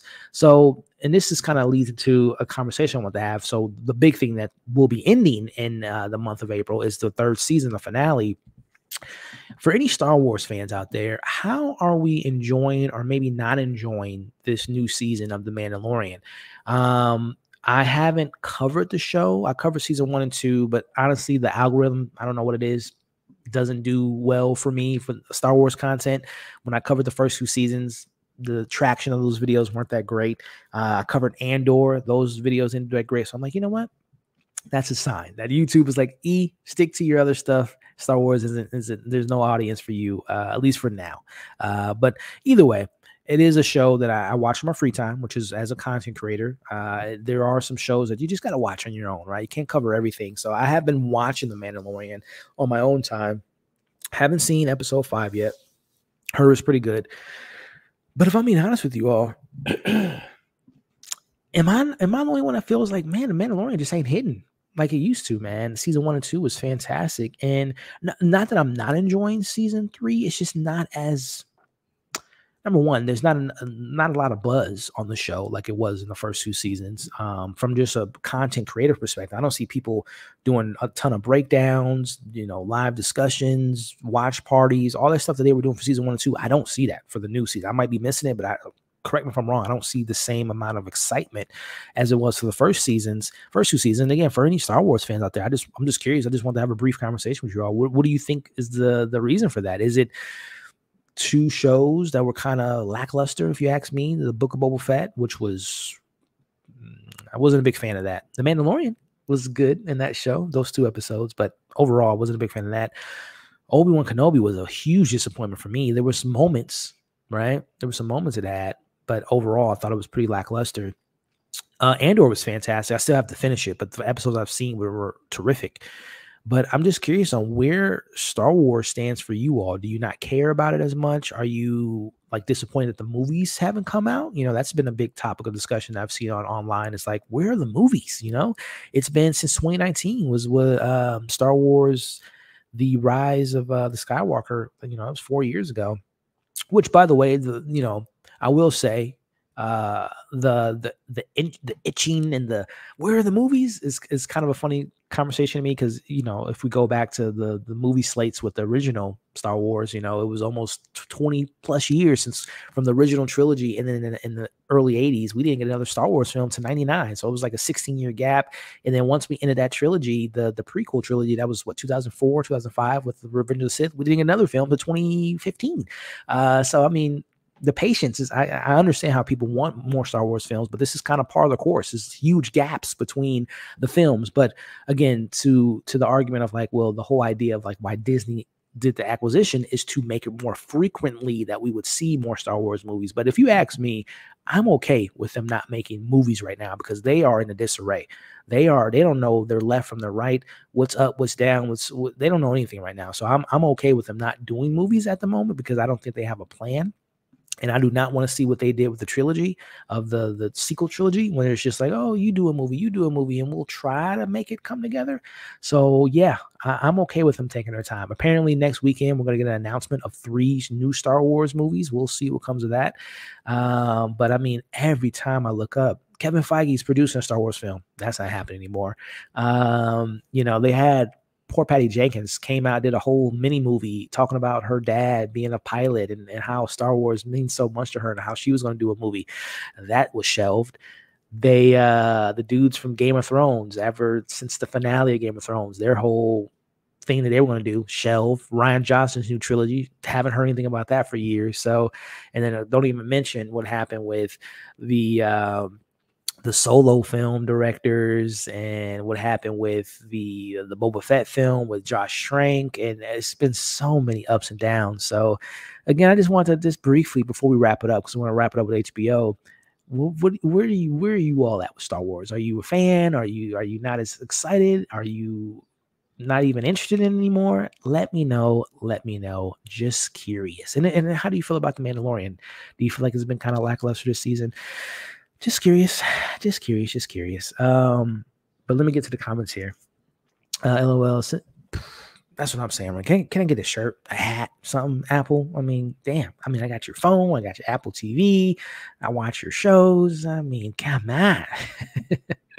What about Peter Pan? Oh, if I'm being honest, G, Peter Pan slipped my mind. That does come out at the end of the month. It's coming to Disney Plus. You're so right. I wouldn't say I'm overly excited for it. I do love the director. I believe it's Dave Lowry, who, I'm mistaken, is the director. If you guys know Dave Lowry, you know how much I'm a fan of his work. Green Knight was one of my favorite movies in the last few years. And he also did, is Dave Lowry doing Winnie the Pooh. Is he doing Peter Pan? Dave Laurie. Yeah. Yeah, he is. Okay. Okay. So, gee, you know what? My excitement just kind of went up a couple notches because, again, David Laurie is like one of the best underrated directors to me. Peace Dragon was fantastic. The live action from 2016. Ghost Story was okay. I wasn't the biggest fan of that. I didn't see The Old Man and the Gun. Didn't see, he didn't do The Yellowbirds, but The Green Knight was one of my favorite films of the last decade. I love that film so much. It came out in 2021. It's my favorite film that year. So, gee, just for the simple fact that he's attached to it, I'm going to probably watch it just because he's so great. So, yeah. But naturally, though, I'm not a big Peter Pan fan. So that's why it wasn't on my list. Is that man coming to Disney Plus? Is it? If it has, it's completely on the radar. Came out in February. I think they're going away for that 45-day window thing. But if that is the case, yeah, it should be coming out in February. Hey, maybe that's the next watch party. We'll do a watch party for Ant-Man and the Wasp: Quantumania. I love Star Wars stuff. Well, hey, let me know, man. How do you feel about Star Wars right now? And everyone in the chat, last episode was, I heard it was good, so I got to check that out. You're enjoying season 3. Listen, I'll say this about season 3. I love Katie Sackhoff. I love Bo-Katan. I love that they've been focusing on, like, the show is called The Mandalorian. So, I think a lot of us, have fallen in love with Grogu and fallen in love with Din, but it is called The Mandalorian. So we're now seeing, we're finally kind of exploring other Mandalorians. So I do enjoy that aspect, but I do feel like Din and Grogu's story has been kind of put on the back burner. But I don't know. I feel like it's not as the story hasn't been as enticing as the first 2 seasons, because and again, I haven't seen the latest episode, but I still don't know where we're going this season. He's bathed in a bath of Mandalore. He's, I thought IG-11. I don't know if that's still the plot that's going to be coming to a head. There's obviously something going on with the clones. With that one episode that we got, was that episode 3 with when they were on the scientists and the spy. So I mean, they're building something, but I just don't know where we're going so far. But yeah, I don't know what it is about Mando season 3, but I don't feel myself rushing. That's what I'm saying, Justin. Like, the fact that I haven't even seen episode 5 to me speaks, at least to my experience. Because again, when season 1 and 2 was out, I was watching those. I don't stay up at 3 o'clock in the morning to watch anything, but that morning I was watching it because, number one, I didn't want to get spoiled, because if you go on Instagram and Twitter, it spoils all the time. So I didn't want to get spoiled. But number 2, I was like genuinely excited to see the next episode. But now I'm just like, it's Saturday and I haven't even seen the latest episode. But that's just me. But yeah, I haven't seen season 3 off the strength of being, like I said, the online buzz just isn't really there. I think a lot came together the last episode. Okay, I'm glad that it's kind of building somewhere. I'm loving The Mandalorian. Episode 5 was okay. Everyone's saying that so far. So hell, I'm gonna be watching The Mandalorian tonight, the next episode, and then rewatching Evil Dead. I missed the Western vibes of the first season for sure. Gotcha. Who directed episode 5, by the way? I know Carl Weathers did episode 4. Who directed episode 5? I know apparently Bryce Dallas Howard's directing next week, which is exciting because I think she's fantastic. Elliot, please tell me you cover Euphoria. Yeah, man, you best believe. Covered season 1, and then for season 2, I did a week-to-week breakdowns. We did live. We did the after show. So yeah, just Google. You can look it up. I have a whole playlist for Euphoria. I'm a big fan of that show. And who knows if we're going to get season 3 with all the controversy behind that. Apple or Amazon need to make a movie show about the drama surrounding Euphoria. Exactly, Justin. There's a lot of stuff going on with this show. Xavier, what's up, man? I think the season of Mando just seems like it's taking too long to go anywhere. Exactly. I missed the feel of the past season. That's where I'm at. I'm like, where are we going? Where are we going? Shout out to Vera with the super chat. Thank you. She says Rise of Skywalker is a big old yikes. Yeah, I've literally only seen that movie one time. Yeah. Yeah. But thank you again, Vera. Yeah, Phil. That's my least favorite out of the new trilogy. And listen, this might be, I don't hate the film, but it's not great. Yeah. Star Wars feels The Last Jedi was never recovered. Yeah, you're so right, man. So right. I hear you, Elliot. Disney Star Wars. Yeah, they do. It's like every time they announce a director, it's like April Fool. The joke's on us. It's not going to happen. So I'm curious next week. Again, a Star Wars celebration. I'm sure we're going to get some more Ahsoka news. We're going to probably get some Acolyte news, which I'm actually looking forward to the Acolyte, and I'm actually looking forward to Ahsoka too. Um, but I'm sure there'll be some trailers for both of those shows, and I'm also sure there'll probably be some content around the Skeleton Crew, which is the new show, believe executive produced by John Watts, the director of all three Spider-Man, most recent Spider-Man films, and they have a hell of a crew. They got the Daniel brothers directing an episode, I believe. I read the other day, speaking of Dave Lowry, I believe he's directing an episode of Star Wars. So Skeleton Crew is quietly going up to my radar. But my most anticipated show in the next coming years for Star Wars is easily The Acolyte. I'm really excited to see what that show is all about. Never cared about Star Wars. Hey, I know some people aren't a fan. I love that picture, by the way, of Maxine from Living Color or Living Single. Love it. Still a Star Wars fan, but nervous about the future. Yeah, it's pretty shaky ground right now. I'm a Star Wars fan. I'm more interested in TV shows. Yeah, I'm the same way, man. I much prefer the shows right now than the movies. Star Wars is hard to follow for me, at least. It's a hard thing to get into. I'll tell you that, because there's not only movies, but there's animated shows, there's comics, there's books. It's a lot of stuff to gotta get into the lore. Yeah, I agree. And apparently that was what the Damon Lindelof film was supposed to tackle, who got replaced recently. But apparently his film was supposed to follow the continuation of Rey, Finn, Kylo Ren, and Poe Dameron and all that stuff. So we'll see what comes of whatever that new film's going to be. Not yet, John, but we will here in a bit. I'm just gonna wrap up these comments and get to our final topic, which is HBO Max. Peter Ramsey directed the episode. That name sounds so familiar. Peter Ramsey. Is that the director of the new Spider-Man film, or one of the directors? So he's done like Disney stuff, Pixar stuff. Yep. Oh, that's dope, man. He's done quite a few animated stuff. He's going to be he's the co-director of the new Spider-Man Into the Spider-Verse. He did okay. He's doing Ahsoka. Okay, awesome. So yeah, I'm a big fan of his work. So very excited to see what he did at episode 5. That's great to hear. Speaking of April Fools, the worst prank on me was IG in with a fake trailer Star Wars show called The Fury of Maul. Monetize that. Oh, that's funny. I don't remember that. That's funny though. I'll take Dune. You'll take Dune. Oh, over Star Wars? Ooh. I mean, hey, Frank Herbert's book inspired Star Wars and Star Trek. So you're not, I love Dune. I love that whole universe, Arrakis, and can't wait to go back to see Dune Part 2. Denis Villeneuve's can't wait for that. If you saw my most anticipated films of the year, that was number 1. So yeah, very, very excited for Dune. I wonder if they're getting away from Din on Mando because Pedro Pascal wanted to be shown. No, I think there might be some validity in that, but I thought that was debunked, that whole rumor or controversy behind the scenes was not true like people made it out to be. So, but he's a busy man. He's got The Last of Us. He's obviously still making movies. So I don't think that's the case. I think that Dave Filoni and Jon Favreau just really want to expand the other Mandalorians, and I wouldn't be surprised, speaking of next week, I wouldn't be surprised if they announce a Bo-Katan spinoff series, because she's great. I love Bo-Katan. So yeah, I think they're just expanding more, but I'm excited to see excuse me, I'm excited about all the upcoming shows. Yeah, this is Ahsoka, The Acolyte, The Skeleton Crew. I'll be watching.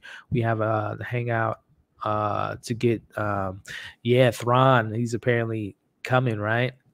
So yeah, Thrawn and Ezra, which again, I'm saying these names like I know who they are. I didn't watch Rebels or Clone Wars, but I'm familiar with those characters. So I'm excited to see their live action debut. Yes, No Way Home. Yeah, John Watts. Yeah, he's the co-producer or executive producer of the Skeleton Crew. So yeah. All right, y'all. So getting to our final topic, and we'll wrap it up and maybe do a Q&A and call it a day. And let's go to our last breakdown, and that is HBO Max, baby, which I talked about Apple earlier. I think HBO is still the king when it comes to content. So coming out this month, and this breaks my heart to say, y'all, but one of my favorite shows ever is coming to an end, and that is Barry. Season 4.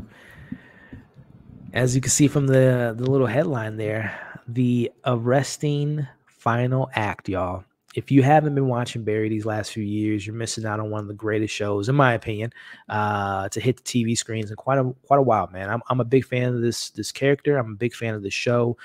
Bill Hader has proven to be one of the best minds in Hollywood from a directional standpoint, the writing standpoint, an acting standpoint. He's just a triple threat, man. I love the show so much. The most recent season was fantastic. And I don't want to spoil anything, but I mean, if you look at the poster here and you look at the stuff I got going on here, you see where Barry's at. He's in jail. He's in jail. But how did he get there? I guess you got to watch it if you haven't seen it. Again, I highly recommend it. Again, by all means, watch it. It is so great. And if for those, elevator pitch, it's a hitman turned actor. Barry is a hitman. He gets paid to kill people. He makes his way. He's tired of doing it. And he wants to become an actor, and we watch him try to do that. But at the same time, he's still killing people as an actor, trying to be an actor. So it's one of those shows where you're just like watching it because number one, it's great writing, it's great acting, but then you're just like, how is he going to continue to get away with this? But like I said, if you've seen the trailer and if you've seen season 3 and if you see these posters, certain consequences finally catch up to him. But I love this show, man. I'm sad to see it go. I appreciate, though, that it will be ending because I've always said that Barry has about a 4 to 5 year run before it starts to get repetitive and you start to be like, okay, now it's getting out of hand and he's able to get away with all this stuff. So I'm glad. I always love to see the show end on a high and they have a plan. And that's the same thing with Succession, as we talked about last week, because that's on its final run too. So very sad, but also very excited to see what this 4th and final season has for us. I will be covering it like I did last year. So looking forward to see what Barry season 4 has up its sleeve. And if you guys have, like I said, if you haven't watched Barry, it is fantastic. There's obviously 4 seasons, but it's something I would recommend you all maybe give it a watch. If you don't enjoy the first episode, then maybe it's not for you, but I think by episode 1, you're going to be hooked. And they're easy watches, 30-minute episodes, boom, bam, and you're out of there. So I love that show. But speaking of loving, hopefully we have a show that I might fall in love with. And I think everyone loves this actress here, and that is coming out April 27th, Love and Death, new limited series, starring the one and only Elizabeth Olsen, who has been always been in the spotlight since she was a kid. Obviously, her sisters being one of the reasons, but also she just really been building out her own career and one of the best actresses in Hollywood, if you ask me. Of course, a lot of us know her from her Marvel, experience and continuation, hopefully with Wanda. But she's just a great actress overall. And Love and Death is the new limited series coming to HBO. And man, this cast is freaking fantastic. Not only do we have the great Elizabeth Olsen, but you also have the likes of Jesse Plemons, who I think is a very underrated, underappreciated actor in Hollywood. You also have the likes of Dave Kelly, who's going to be writing the show. If you guys don't know, Dave Kelly is the king of drama, the king of tea. So I'm really excited to see what he writes with this show. And listen, man, I know briefly about this story, which is based on a novel, which is based on true events, where this wife, very religious family, seems to be a good wife, a husband. She's married to Jesse Plemons' character, and she has an affair with, she's not married to Jesse Plemons. She's married to, I don't know who's playing her husband in the show, but she is a married woman. She's a church, God-fearing woman, and she gets into an affair, and lo and behold, someone ends up dead. The wife, I believe the wife of the husband that she's having an affair with dies, and I don't know. I never looked up like what the verdict was. I assume she was found guilty. Maybe she wasn't. But in the last few years, there's been like 2 or 3 different shows. I know Jessica Biel had a show about this story, and I think they had there's a couple movies about it. So I don't know the end result. So I'm gonna probably give this one a watch because it has just an incredible cast, and it has I'm a fan for murder mysteries. So I don't know, man. Love and Death, Elizabeth Olsen. Will you guys be checking it out? Coming April 27th, end of this month. Let me know if you guys are excited for it. I'm gonna probably watch it, and we'll see what the traction is as far as like weekly episode breakdowns. We'll see what comes of that, but I'm gonna check it out, man. So let me know in the chat, guys, if you guys are looking forward to Love and Death, starring the great Elizabeth Olsen. But yeah, let me get to these comments, and we'll wrap it up. But where did I leave off at? Let me see. Pedro Pascal is busy. That was funny. Pedro Pascal super. I'm so behind on Barry, but it's so good. Yeah, Maxine, if you get a chance, definitely. Where'd you leave off at? Are you season behind, 2 seasons behind? Let me know. Let me know. Justin, never seen. Justin, I'm telling you, bro. You know me, man. I wouldn't steer you wrong. Definitely recommend checking out Barry. The way I turn when we went down. Oh, my bad. Well, I don't spoil anything. I mean, if you listen, if you've seen the posters, it kind of alludes to what happens. But yeah, I won't say what happens at season 3 because there were some big things that happened. So I won't say anything else. I won't say anything else. But if you guys haven't seen Barry, highly recommend it. Yeah, definitely. I have a confidence they will. Not only because it's proven track record, but Bill Hader's directing all the episodes of season 4, which is going to be incredible. Because I think all his episodes he's directed have been some of the best episodes. So yeah, man, I'm really looking forward to it. I agree, loving. Yeah, I'm sorry, Max. I skipped over your comment here. I agree, loving. Yeah, again, I hate to see Atlanta has ended. Like I mentioned, we're on the final season with Succession, and obviously we mentioned Barry, and but I much prefer shows to end on a high note than just milking it out and coming up with these stupid ass storylines. So yeah, I much prefer ending on a high note. So it's sad to see him go, but also, yeah, I know, right? That's just like the recipe for greatness. WandaVision, yeah, it was a great show. Yeah, I'm excited. Let me know if you guys saw the other show with Jessica Biel. If it was any good. And I think it's weekly too. I don't think it's like a binge. I think it's a weekly thing.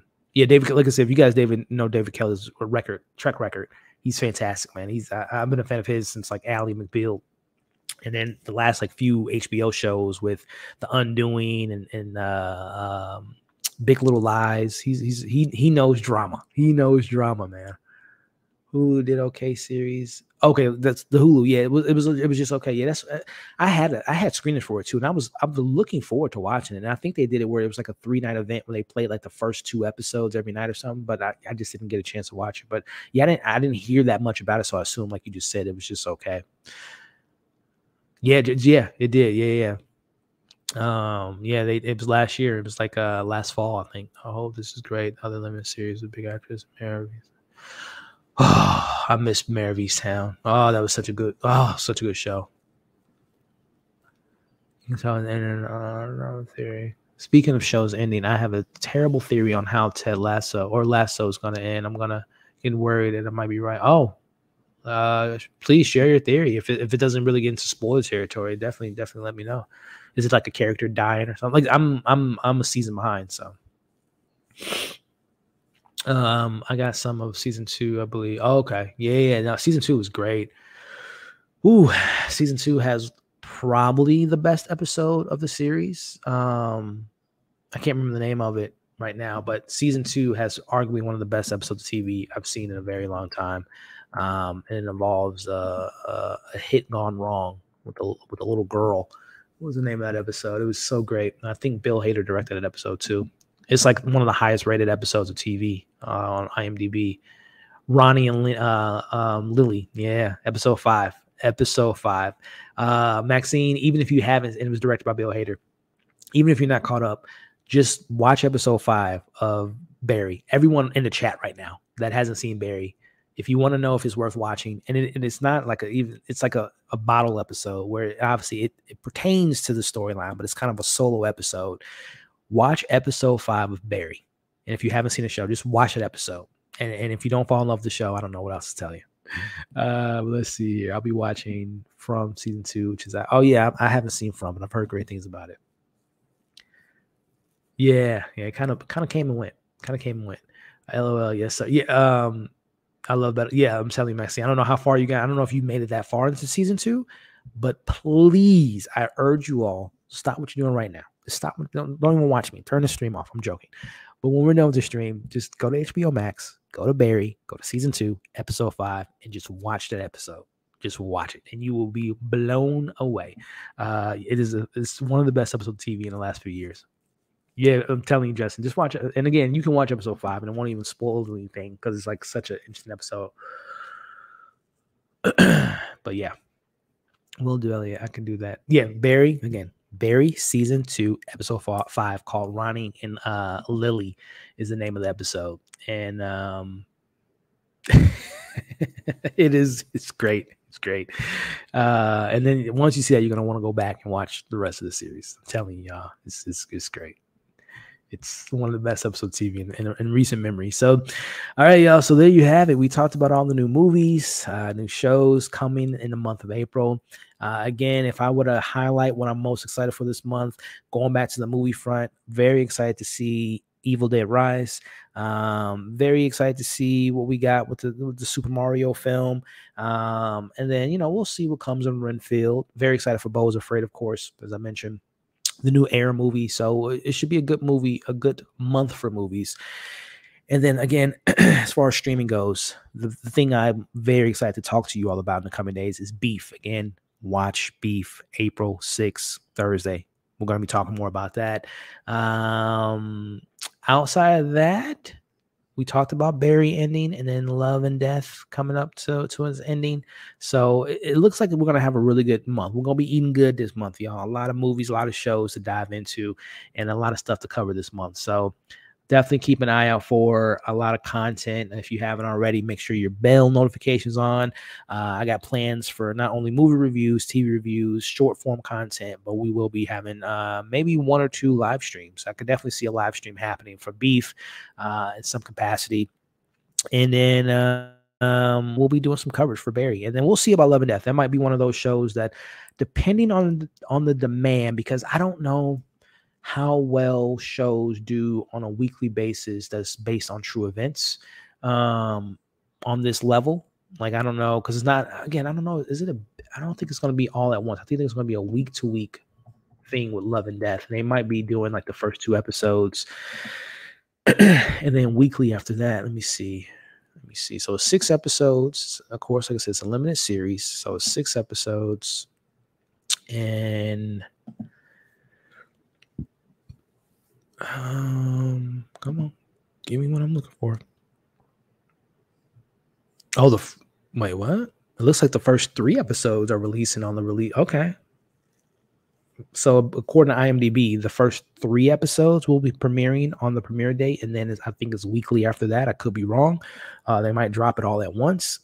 So we'll see what comes of that as far as coverage goes. I haven't even reached out to HBO to see if they'll maybe let me check it out early, but we'll see. Either way, we're going to have a great month and a lot of good content coming for you all. Thank you, Elliot. MovieFiles Show is the best. Love kicking it. Hey, I love y'all, man. I appreciate y'all.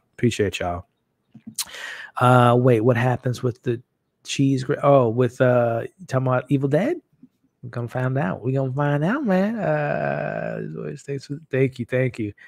What will be our next Last of Us? Man, what will be the next kind of Last of Us? Well, again, if you guys haven't been watching Succession, that's my jam right there. So it's not on that level of action and theories and all that stuff, but it's a great show, no less. But as far as on that hype level, I don't know. That's a good question, G. I guess we'll just have to find our new Last of Us. Maybe we'll have something that's, I don't know, what's the next big show? Because House of Dragons is next year. Obviously, Stranger Things is next year. I don't know. We got to find it. We got to find it, G. We got to find our next one. This is a mystery box. But neither here nor there, y'all. Like I said, April's going to be a fun month, and I hope you guys go on this journey with me. By the way, on the road to 50K. Hopefully this month we can cross that threshold. I'm just going to retire. I'm just going to hang it up. 50K. I'm just going to call it quits after that. But no, I'm joking. But yeah, hopefully April could be a month that we have our 50K, and we'll probably do a celebration and go wild, get crazy. But I'm looking forward to this month, y'all. And I hope you all have the best month ever. Successfully with your work, your life, your relationships, your friendships, everything in your life. Hope is fantastic. For the month of April, every day of the month is going to be great. And whenever you do have those down days, come over to MovieFiles and we can go and go to these fantasy worlds, go to these galaxies far away, and just have a good time talking about stuff we love. So thank you all for continued support. Thank you for joining me today on today's live stream. I will be seeing you guys tomorrow for Succession, our after show, and then I'm going to chop it up and drop my review on Monday for that live stream. And then for next week, probably a Air review, Super Mario review. And I think that's it. Oh, and beef. So it's going to be a fun time this week, y'all. But again, I appreciate you. And I'm here for it. Thank you. Yeah. On the road to 50K. That's crazy, man. You would have told me 4 or 5 years ago, I would have had 100 subscribers. I wouldn't have believed you. So awesome, man. But you guys are great. Hope you have a great Saturday. And I'll see you guys tomorrow for our discussion for Succession. But until then, you guys have been great. Catch you later.